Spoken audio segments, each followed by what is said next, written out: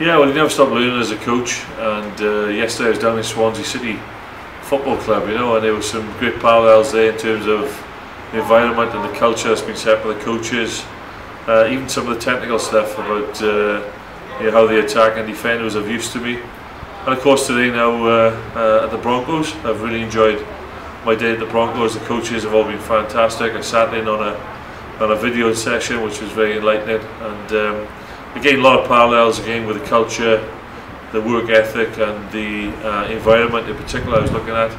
And of course some of the technical training was most useful.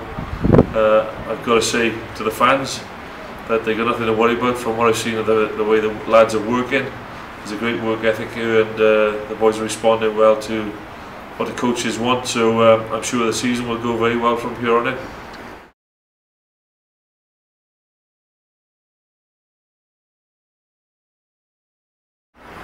Yeah, well, of course in rugby union you've got things like scrums, and you've got lineouts, and you've got a sort of a tackle area which has some similarities to the tackle area in league, but the big things of course that are quite similar are the attack strategies.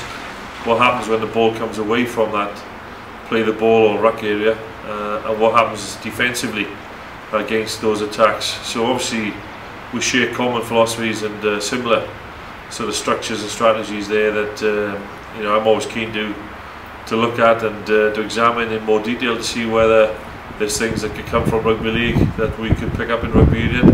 Because if I'm honest, that's been we've raided rugby league quite a bit over the years for our attack and defence philosophy. So you guys have tended to be a little bit ahead of us. I think we've caught up quite a bit now, but again, you guys have been professional longer than they have in rugby union, so I think there's a lot of historical and cultural things that are of interest to me as well.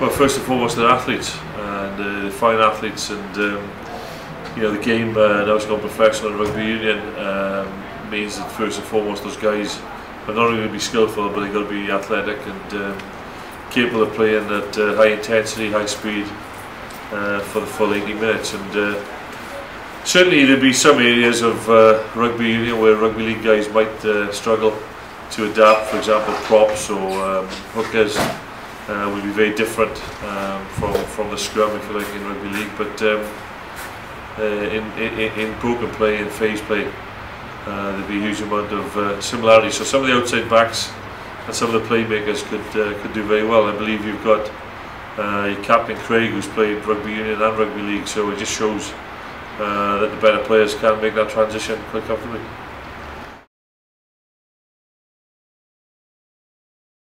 Yeah, no worries, doing a side step of my own just as we finish. But once again, thanks to all the Broncos lads for the warm welcome today, and best of luck for the season, guys.